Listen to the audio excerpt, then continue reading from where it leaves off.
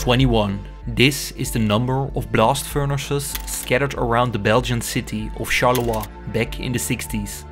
All responsible for creating steel for the European car, construction and many other industries.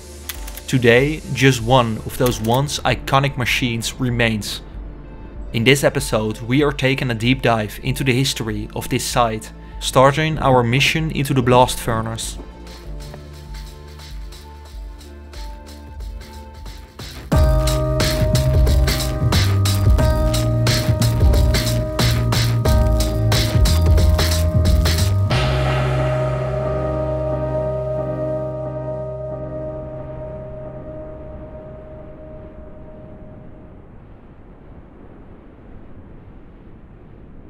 In a previous episode, we headed into the neighboring terrain of Forge de la Providence to explore the coking plant and power station.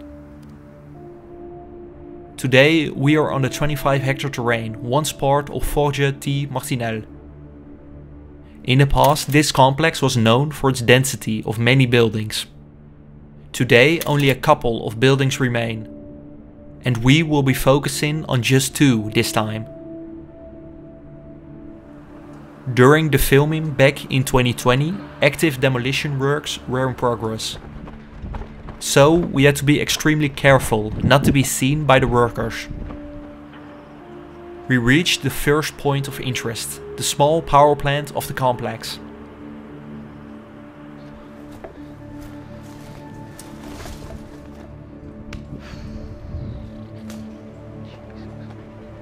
This is the turbine hall, which is in a heavily decayed state and filled with ornate details.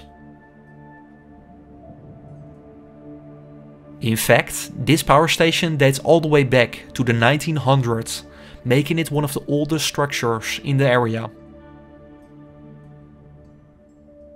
The history of the steel complex is extensive, spanning many eras of success and decline, but it all started in the 1880s. At that time, Charleroi was one of the main hubs of heavy industry in the world. In 1888, smaller forges and other factories merged to form a brand new modern company, Forge T. Martinel. It quickly grew into one of the main players in steel production in Belgium, with several blast furnaces and forges. The power station was a true sight to behold, containing many incredible details. Two impressive machines remained. Although they aren't generators, these are called rotary converters, which will turn AC power into DC power. Unfortunately, over the years they were stripped of their copper. Here's a picture of when they were newly built and added to the station. Large plaques carry the words ASEC. ASEC was a Charleroi-based machinery manufacturer, comparable to General Electric or Philips. Notably, they were built right across the site, a couple of 100 meters further up. The station is truly something unique today. Not many of these old, mostly original power plants exist nowadays. Looking at the decay, the station probably had been abandoned for decades, even when a steel mill was still active.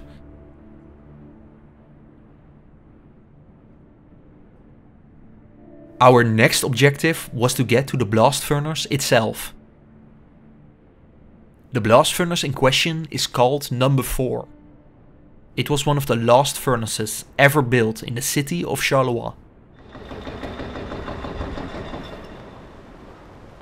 Dodging security, we came closer to our target. Oh, laten we hier even heen rennen. Echt waar?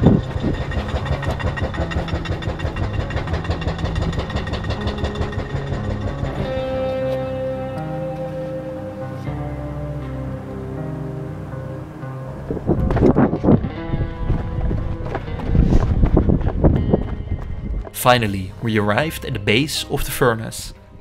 Right at the base, we found something quite unique. This is the so-called torpedo wagon. These wagons, weighing over 260 tons each, transported liquefied pig iron to the steelworks to be turned into steel. At the height of steel production in Belgium, dozens of these trains roamed the railways. We reached the main floor.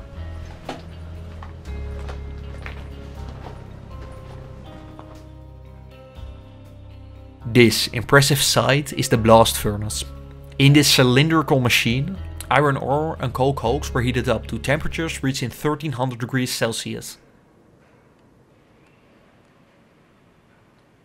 After World War II, production continued and experienced increased demand. Tons of new investments were made, such as new sections and the addition of another steel site, merging with this one.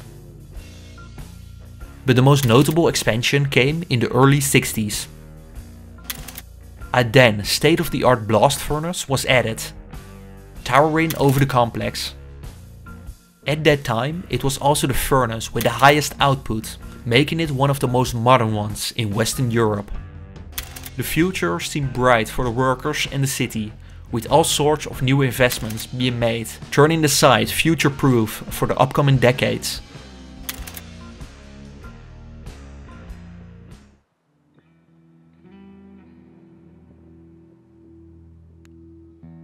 This is the main tapping floor. Via these drills, clay was drilled out, letting the pig iron flow through these channels into the torpedo wagons below.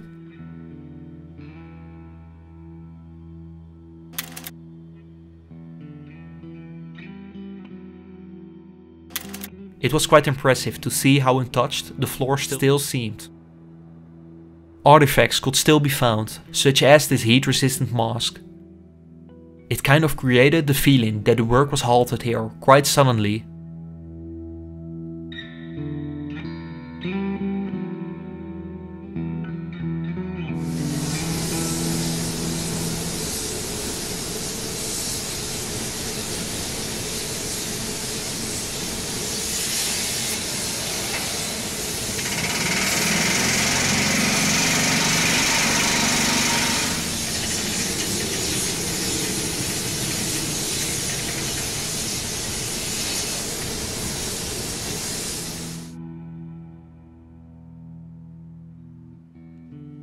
The dimensions of the structure were mind-boggling. Tons of tubes and incredible heights could all be found here. It's truly an incredible piece of engineering left abandoned. Before we head up to the top of the furnace, we'll first head over to one of the most important rooms in the facility, the main control room. For this we ended up in the locker rooms, where boards were still hanging, announcing the closure of the steel mill.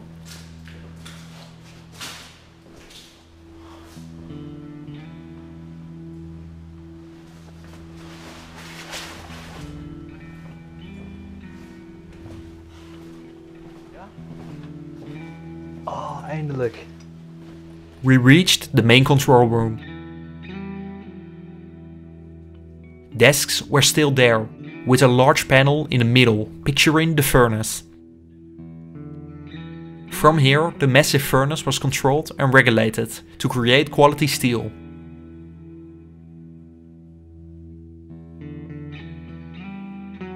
Not much changed here since closure, giving a unique insight.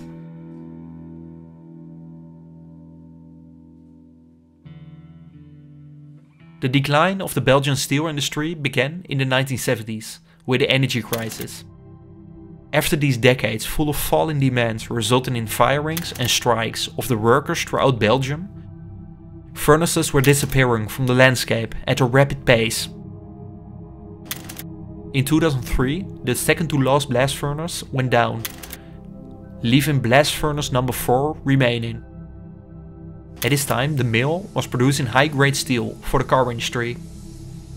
In 2007, a global financial crisis hit the world, causing steel prices to plummet. This created trouble for the steel complex, resulting in the temporary shutdown of the furnace, waiting for better times to come. The over 1,000 steelworkers were all sent home, eagerly waiting for when they could return. After 4 years of negotiations, it finally led to nothing. In 2012 the factory was abandoned, leaving the workers, some of whom had been working here since they were young, unemployed.